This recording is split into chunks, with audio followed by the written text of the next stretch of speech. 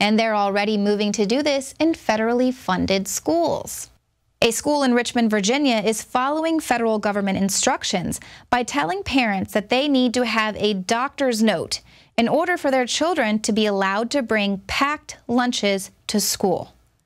The federal program's preschool initiative is funded primarily by the Head Start program, which is a Department of Health and Human Services scheme that provides education and nutritional support for children from low-income families.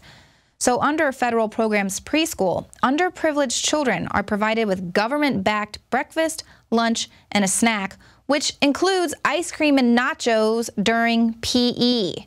So in order to say no to the school lunch offerings of hormones, GMOs, preservatives, and grease, students must have the permission of a professional in order to avoid junk food. A parent's good judgment is not sufficient. So if you still do not get it, that total control is the plan of the New World Order, listen to this ominous warning from Thomas Jefferson. He says if people let government decide what foods they eat and what medicines they take, their bodies will soon be in as sorry a state as are the souls of those who live under tyranny.